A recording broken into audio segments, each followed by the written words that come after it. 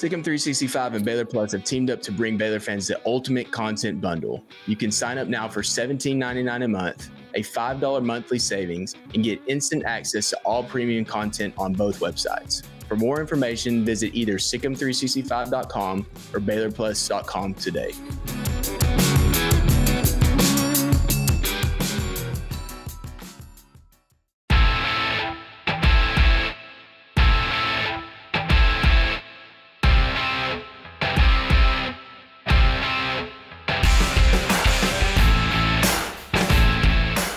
What's up, Baylor family? Welcome to Inside Baylor Sports, the official daily podcast of Baylor Athletics. Cole Barber here with Grayson Grunhafer. It's Tuesday, September 3rd, and we are officially moving forward to week 2 of Baylor's football season with our first look at the 12th-ranked Utah Utes, who defeated Southern Utah in week 1, 49-0. But before we get too in-depth there, we want to mention that Coach Dave Aranda had a press conference today. These are always very interesting, very telling, even outside of the post-game media after the games on Saturdays.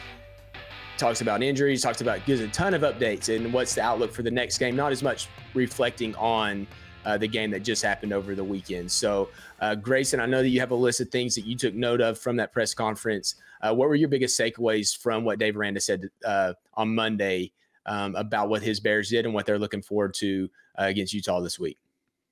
The first big thing that absolutely was just glaring for me, and it should be glaring for anyone who watches Baylor or covers Baylor, Richard Reese said after the game that they used about 50 to 60% of their offense is kind of what he guessed as a ballpark estimate. And Dave Aranda got asked about that, and he said, yeah, like that's about right. He also alluded to this first game being kind of like the final scrimmage of fall camp, kind of mentioned it in that kind of light, and how, you know, they were vanilla and the inventory of plays and all of these different things.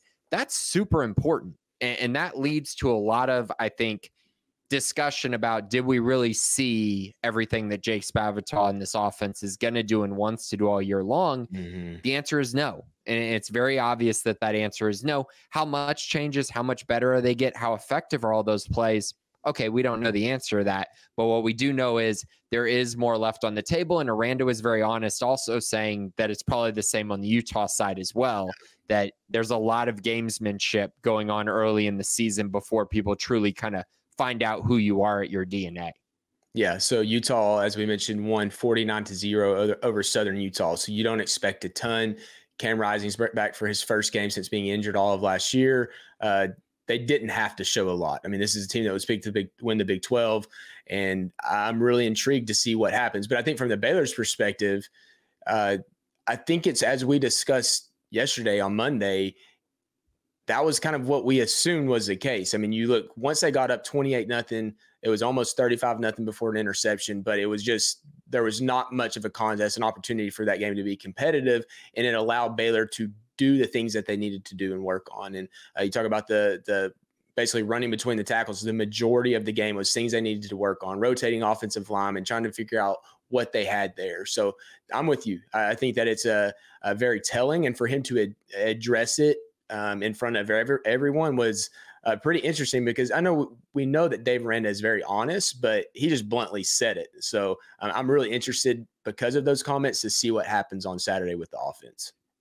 And kind of piggybacking those comments specifically, I felt like the comments that he made about Daquan Finn kind of fit in the same category, because he said, you know, Daquan did a great job of making throws with pressure in his face, was really happy about that, really happy about the leadership and the attitude, and even with the 2 turnovers still being very positive. But the thing that he really harped on with Daquan Finn's game was that when there was a clean pocket, they weren't really taking advantage of those opportunities. And you and I, when we looked back at the game, we were kind of like, well, they also just didn't really give him a lot of easy throws. It was everything, for the most part, was deep downfield. Everything was, you know, looking for the big play, looking for the explosive. There weren't a lot of those staples that are in the air raid scheme, like the screen game and, that crossing route that is just so prevalent in the air raid scheme. Those two specifically were not used really at all. I think there was like one screen the whole game. So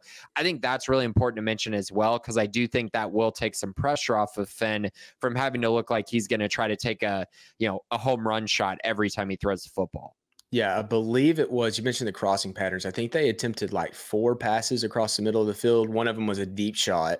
And that's this is for DeQuan Finn only, not for Sawyer. I didn't look at Sawyer's numbers specifically, but not a lot of stuff over the middle of the field.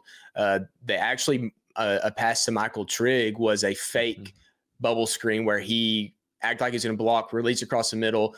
And I mean, it was a great throw and catch for them, but that was one of the few that were a true crossing route over the middle of the field. So they put it on tape, and I think Dave Aranda said it, but I think that you have 2 coaching staffs that have enough experience offensively and defensively as coordinators. Obviously, with Dave Aranda as a coordinator now, they're going to attempt to lead each other astray. And I mean, that's essentially what I expect. I expect both teams to go in a different route from what they did. Not in a different route per se, but there's going to be a lot more on the table for both of those coordinators on both sides of the team. Excuse me. I would definitely agree. So quick hitters here. He mentioned Michael Trigg, a lot left in the tank, great offensive weapon. Mentioned Bryson Washington and Dominic Richardson. Seemed like Bryson was maybe a little bit further away than Dom, but also said that Dom wasn't cleared yet. He didn't know yet whether he was going to be able to play or not. That's obviously very relevant, as Baylor basically just used Richard Reese and Dawson Pendergrass the whole game this past week. Those were important. He mentioned Trevin Maye. He mentioned Jackie Marshall as 2 guys that have really stepped up and played really well in the game, which we knew. But it's nice to see them continuing to take those big steps forward. Those were some of the main comments and topics that he covered, all of them pretty important, all of them pretty insightful. And I think it bodes well kind of about the direction that they're heading, that he really came away with a lot of positives, even though he did mention at the beginning, it was far from perfect. Yeah. I mean, that was expected. If they truly are working on things that maybe they struggle with in fall camp, of course, you get into a live game situation, you want to work those things even more. We've seen that over the years. You saw that with Matt Rule. You saw that with Dave Aranda in 2021, and years that end up being very good. So not that this season's trending in that direction by any means, but there's precedent set there for coaching staffs. Another thing that I will mention too, regarding what Dave Aranda said, that he was asked about play calling and, the fighter jet comment, right? Like he's in the grind, man. He's in the mix, and I don't know that there is someone better suited for that type of warfare, for instance, in these games. Like, he is going to be in the thick of it. So that this Utah game is as important as game 1 against Tarleton State was. This game on Saturday is something that he has looked ahead to. We already know that they looked ahead to Air Force, and they worked on the triple option a little bit early in fall camp. Guarantee that this game was on his calendar and circled more than it was Tarleton. So I'm, as a play caller specifically, not as a head coach, I think as a play caller and a schemer, and you would expect Utah to take a similar approach. But I think for different reasons than Baylor did in this particular instance, it's going to be a challenge. But yeah, so anything else in regards to his press conference that you wanted to mention? No, just Cam Rising, which we're going to get to here in a sec. Right. Yeah. So as we mentioned, we're gonna dive into what Utah is this year. Baylor fans saw them last year in Waco, but a little bit different of a Utah team this year. I mean, a lot of moving pieces with their team, but the biggest part of that is Cam Rising, who had 5 touchdown passes, which is as many incompletions as he had. So 5 incompletions, 5 touchdown passes. One of those passes, Baylor fans will find this interesting, is that former Baylor basketball player Caleb Lohner caught one of those. It was late in the game, but he did get one, and he's actually been raved about a little bit from their coaching staff with his potential on the football field versus the basketball court. Utah rushed for 185 on 39 carries with 1 touchdown. A lot of guys got carries, but this was a number to me that stood out a little bit.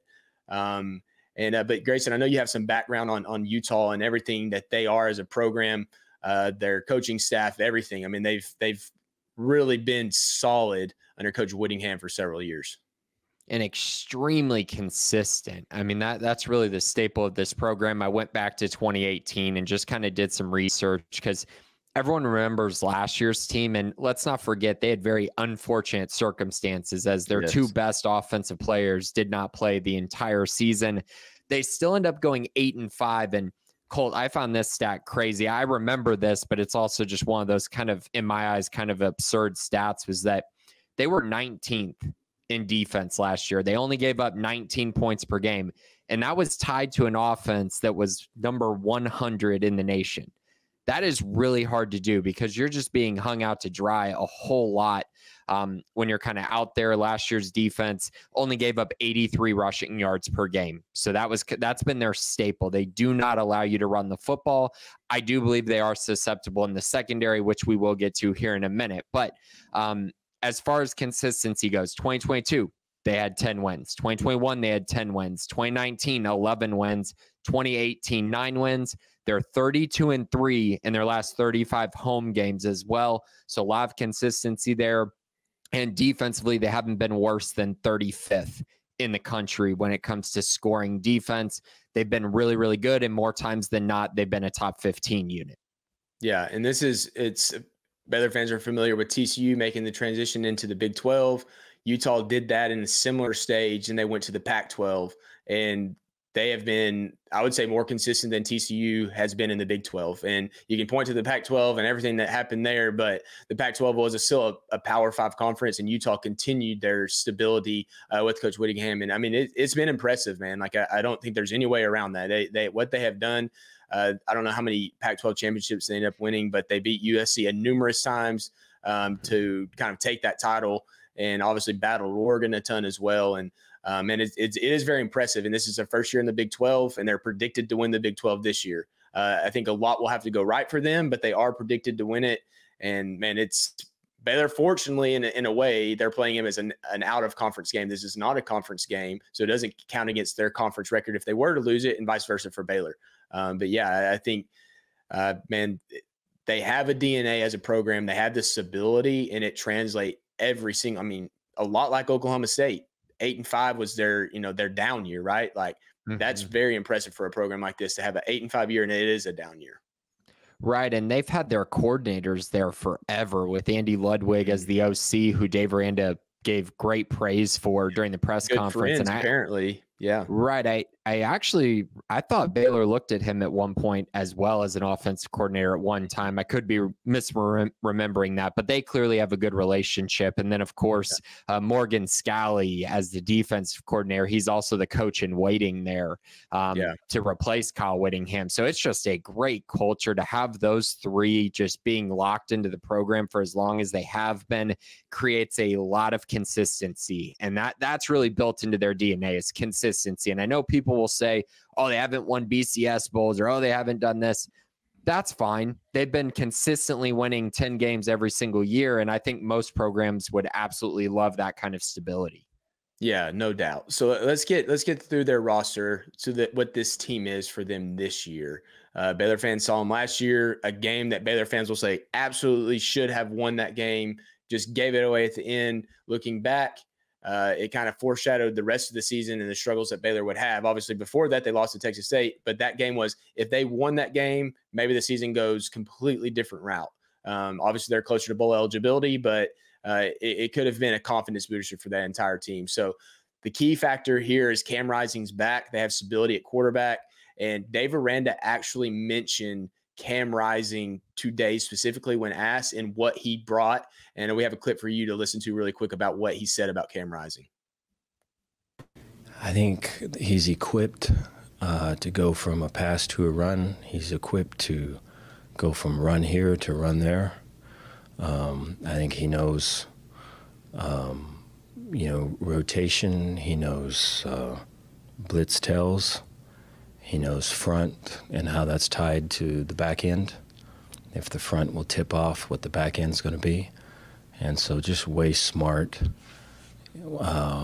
He is the captain of that ship, and so he gets them in the right spots, I guess would be the best way to say it. But then, I think running ability is still a factor, and I think his arm strength and his touch is really strong too.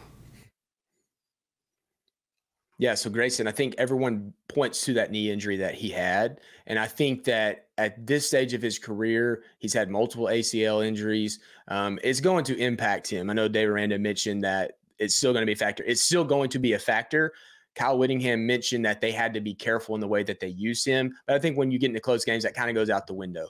But what Cam Rising brings is exactly what Dave Aranda said. It's getting them into the best place possible. We've heard that discussed about Baylor's quarterbacks. Which plays can you get into based on what your quarterback sees and can audible into whatever he needs to do. Cam Rising's going to do that. And if you look at their game against Southern Utah, I don't know the exact game plan of that, but they threw for a lot of yards and didn't rush for as many as you would expect in that game. Absolutely. And they really allowed Cam Rising to kind of get a feel for things and have really easy opportunities. I mean, Andy Ludwig, I mentioned on our boards during the game. I mean, he was just in his bag. I mean, these guys were running wide open down the field, and you're just like, holy cow, Cam is just kind of just throwing it out there for him, just laying it out there for him to go score a touchdown. So he was really effective. I didn't feel like there were a ton of wow throws. There were probably two that I was like, okay, that looks like the Cam Rising that I remember before he got hurt. He didn't run for much. Obviously, in that game, they were definitely not going to try to run him. Yeah. But in general, he's a guy that for the last 2 years before he got hurt, basically 500 yards and 6 touchdowns on the ground. More of a physical runner, a first down kind runner, like on third down. And, you know, when you're in 4th and 1, utilizing that from him, that's more what he was. Not really this, you know, elusive, you know, juke you out of your shoes kind of guy. He's looking to run through contact and get first downs. He's got a big, thick frame. As far as a passer goes, not a huge arm, but very accurate. Basically a 65% completion percentage guy, and he doesn't turn the football over either. He only has 13 interceptions in the last 2 seasons that he played. Mix that with 46 passing touchdowns, kind of tells you the story there between his ratio. So he's a very good quarterback. He's going to be a problem, and he's going to challenge Baylor's secondary much more than they were challenged in week 1, which can either be a good thing or a bad thing. We're going to find out because we didn't learn enough from Baylor's secondary in that first game to really tell how much they've improved. Yeah, so Cam Rising in a lot of ways, if you watch him play, reminds me a ton of Gary Bohannon running the football. And I think in a very similar way of he's going to go, it's 4th and 1, and he has the ability to get to the corner and get the 4th and 1, or he can QB sneak it. If it's 3rd and 7, and you don't account for him, he's going to go and get a first down. But he's not going to blow. He's not DeQuan Finn. He's not going to go and just break off for 35 yards and 40, 50 yards. I think he can do a 35-yard run. I don't think he's going to go 40, 50 yards or chasing him downfield in any instance, especially now with his knee injury. So but he is a gamer, man. Like, there's no doubt in my mind that if this game comes down to it and it's a close game, that he will go and make plays. You can't strip any type of quarterback like he is from being able to do that. Absolutely. The one difference I would say between him and Gary running styles wise are he has a much better feel for when to take off and run. You know what I mean? Just that, that kind of, you know, that Baker Mayfield type. Okay, I'm just taking off and I'm not even going to look downfield now. I need to get this first down. That's kind of what Cam does. It's kind of that old school football mentality, which really works a lot, you know, especially in college football. So I'm very curious to see if he still has that. I think he's going to get tested by Baylor's defensive line and pass rush a little bit, and they're going to try to test him and his mobility, I think, a lot in this game, actually. I think they're going to make him prove it as far as running goes, probably more so than allowing him to just stand in the pocket and make throws. Yeah, so his favorite targets right now, and I think really throughout his career, have been the tight ends. And in that first game, I think were all 5 of his touchdown passes to tight ends, or was it just 4 of them? Maybe just 4 of them with Caleb Lohner, and then 3 to Keithy, and then one more. I think Keithy had 3 of them, and then Dejon Stanley had the other 2 from Rising, and then the backup threw the one to Lohner. Okay. Yeah. So they're throwing it to the tight ends, and that's been a staple of that offense. It's very similar to what Baylor utilized under Jeff Grimes, throwing it to a lot of tight ends, and they have athletic guys. So what's your overview of that tight end room? Obviously, Keithy is another guy coming back from injury that Baylor didn't see last year, but he just catches touchdowns. Brant Keithy is probably the biggest X factor in this game. I think he's going to give Baylor a whole lot of problems. And it was an area that it's really an area Baylor has struggled with a lot for a while. I feel like tight ends, when they've played Iowa State, it felt like those tight ends were getting loose often. We saw Jared Wiley last year for TCU just go crazy. Keithy has that ability. As a sophomore, he had 600 yards and 7 touchdowns. He only played in 4 games in 2022, and then he missed all of last year. But kind of sneaky for him. He's got 4 rushing touchdowns in his career, which I found really interesting. I was like, whoa, 4 rushing touchdowns. So they might try to hand the ball off to him on a reverse or something along those lines and try to get him going. But like I said, 2 seasons of 600 yards and 7 touchdowns really kind of tells you the story of what he's going to bring to the table. He had 3 touchdowns in their first game. They're going to target him heavily. I think he's a future NFL tight end. So he is going to be definitely a focal point, I think, for Baylor's defense. Yeah, Utah has churned out tons of tight ends in terms of production year after year. And truly, if you look at what Baylor did defensively and what they added in the offseason, I think a lot of focus was on stopping guys like this. And you do see a lot of spread offenses, but you mentioned it. These types of tight ends just give Baylor fits. I mean, and truly, I think the college game has gotten away from tight ends so much that any tight end is an issue because most teams aren't equipped to do it. But I'm really intrigued to see Baylor's star position in these circumstances. I think Carl Williams and Kendrick Simpkins are suited well. It'll be a very intriguing matchup, but also a guy like Keaton Thomas running out there. Keaton's athletic enough. Raw Dilworth, I don't know what the plans for him, but Baylor has a few guys that they didn't have last year. This is an entirely different group of fast second level, not safeties per se. They can play more of a cornerback or a linebacker position at the star. If you're not familiar with it, they play really all over the field. And then their linebackers have gotten more athletic. So definitely an interesting matchup to watch there. Looking at Utah's offensive line, I would say probably the least experienced group based on Pro Football Focus and the snaps that they have played. But that doesn't mean they're not talented. It just means that they're more or less experienced than the rest of their team. And interestingly, I feel like it might have shown up in the first game because in a game that you would expect them to run for 300 yards, they rushed for 185, which I haven't sat down and watched the game film, but that's not typical for a Utah team to only rush for 185 yards in a game like this.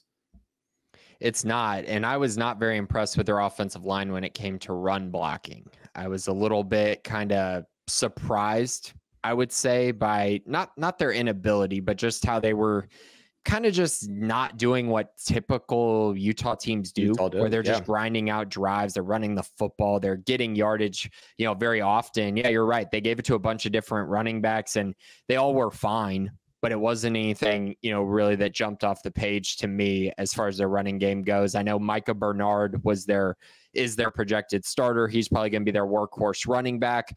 Probably important to mention they lost Jaquindon Jackson from last year's team, who's now at Arkansas running wild for the Hogs. So Bernard's going to be the guy there. Dejon Stanley, who we're going to mention here in a second with the receivers, he's also a running back. And so he's kind of used in a bunch of different ways. He's actually kind of their actual guy with a ton of athleticism. They don't have a lot of guys like him, but he's got a ton of speed, a ton of make you miss ability, really very different than the other guys that they have, but it's all going to be set up around their offensive line. The offensive line has to be able to protect Cam Rising, allow him to sit in the pocket, dissect defenses and make throws, and hopefully him not having to run all over the place. I don't think Utah wants that in this game, but we'll see. They're going to get challenged. I know they got 2 second-year guys playing both tackle positions, and Caleb Lomu and Spencer Fano, I believe. Yeah. And so 2 young guys, they're very talented. They were both highly rated, highly ranked recruits, but still they're young still. And so we'll see how they respond and see how, Baylor's edge rushers, if they can take advantage of that. Yeah, Baylor's, I would say after week 1, it's kind of a matchup of strengths versus weaknesses in defensive line for Baylor, offensive line for Utah. I really am intrigued to see Coach Aranda's quote, if it comes to play here, of was Utah just attempting to lead Baylor astray in what they're able to do with running the football, because they went completely opposite of what you would anticipate a Utah team doing. So I think that's the question mark for Utah. Defensively, we're about to talk, receivers. I know you wanted to mention receivers and what those playmakers that they have outside of the tight ends are able to do. So I'm going to hand that to you and let you discuss the receiver specifically that you wanted to talk about. So I mentioned Dejon Stanley. He had 6 carries for 34 yards. He also had 3 catches for 150 yards and 2 touchdowns. It was basically 2 wheel routes that really got that production. So from the running back position, but he also lined up in the slot and got some carries from the slot and jet sweep type situations. So I'm curious how they use him. Again, he's kind of the guy that really scares me the most. Like when I watch the film, I'm like, oh, if you miss a tackle, he's going to make you pay. He's got that kind of athleticism. Outside of that, it's a bunch of kind of, I guess, proven commodities that maybe aren't so proven anymore, especially when you look at Dorian Singer. As a sophomore at Arizona, he had 1,100 yards and 6 touchdowns. Then he had a terrible year at USC last year with just 289 yards receiving. And so they're hoping that he can kind of be the alpha and really live up to what he did at Arizona. I think that's still to be determined. And then 2 other guys, Money Parks, kind of a safety net option in their passing game. And then Dadrian Zipper, a young guy, but a good athlete and a guy who I think will be really good eventually. I just don't know if he is at that level quite yet. Yeah, very, very. If you watch Baylor play enough over the last few years, Utah offensively is built very similar. They're going to have a couple guys at receiver that can go and make plays, heavy in the tight end room, want really good running backs, really good offensive line play. Just built different than a lot of teams in college football, specifically in the Big 12 are these days. Kansas kind of trended that way. Looking at the defensive side of the ball, man, like I don't know if you can just say, oh, this is the reason they're good defensively for all these years. They just play good, sound defense. Coach Scalley's done a great job with that entire program defensively. There's a reason he's a coach in waiting. But, man, like I don't think that you can isolate and say this is why they're good. It's just a program, and it's just a system that they're able to every single year have returns from what they put on the field. I don't know. I mean, truly, like, and this is just me kind of being a casual, passive observer of Utah. Like, I don't know there's a guy that I just remember being an all-out stud, but they're just consistent constantly. They absolutely are, and they're very disciplined, and that's been a staple for them for a long time. It's kind of like Iowa State, honestly. Iowa State's had some really good defenses, and it's been very consistent as well. It's kind of similar to that, where I mean, yes, they have dudes every once in a while, but it's also like just a culture of just everyone playing together. And I think that allows them to overcome injuries, allows them to overcome, you know, if one guy's not playing well, they're able to kind of, I think, fix that on the fly. I was very impressed by what they did against Southern Utah. I felt like they really dominated the point of contact up front. The line of scrimmage was not moving against these guys. And then beyond that, they had 5 sacks, but then they also had 12 quarterback hurries in this game, 8 tackles for loss. It's a scary unit. I mean, it's a unit that has experience. It's a unit that has a bunch of different kind of athletes and different body types that I think pair really well. It allows them to stop the run, but also get after the quarterback.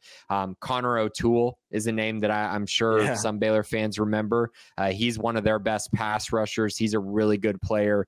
Junior Tafuna, kind of up in the middle. He's another really good prospect for them. They're just solid, and they got guys that have played a lot of football. And then when you watch them, it's like, wow, they really know what they're doing. They're coached extremely well. Baylor's going to have to be kind of ready to go for that, because I do think Utah is going to be able to create some pressure that Tarleton wasn't going to be able to create. And I'm curious how Baylor responds to that.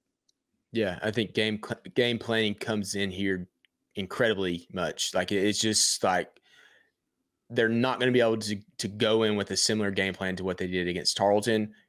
Refer back to that Dave Aranda quote. There is no reason that Baylor should have had to show more than what they did in that game. But earlier you did mention, and I'm on board with you, that there might be a hole in that defense for Utah. And you didn't mention what it was, but I'm curious if we were going down the same path. So what was the hole that you see for Baylor to take advantage of on Utah's defense, which is obviously very solid? It's absolutely the secondary. I mean, that's the area that I think Baylor is going to have a lot of success. And this is really, I think a lot of this is going to come down to all the additions that Baylor made this offseason on the offensive side of the ball, the new scheme, the ability to take one-on-one shots with their skilled guys. Now, can these receivers win one-on-one battles? And can DeQuan Finn get enough time to actually allow these guys to potentially make plays downfield. I think if they're able to do that, I do see a scenario where Baylor's able to throw for a lot of yards in this game, able to move the ball consistently, get first downs, and really just win one-on-one matchups in the secondary. Utah's going to give you some cushions at times. They're going to press you at times too, but they'll give you cushion, allow you to get yards. And then when you get in the red zone, you're going to have to really buckle down and make plays. And so I think the big thing for me is I do believe Baylor's going to have to hit on some explosives in this game, some big explosives down the field if they want a chance to win it. I don't think they're going to be able to have 12 play drives consistently. Right. So they're going to have to be able to capitalize. Yeah. So a key there is that Utah actually just lost their, I would say their best corner, their most anticipated corner. They did lose a guy to the transfer portal to TCU, but Keenan Johnson is out for the season. He got hurt in that first game. They had a couple injuries on that side of the ball, but this was the big one.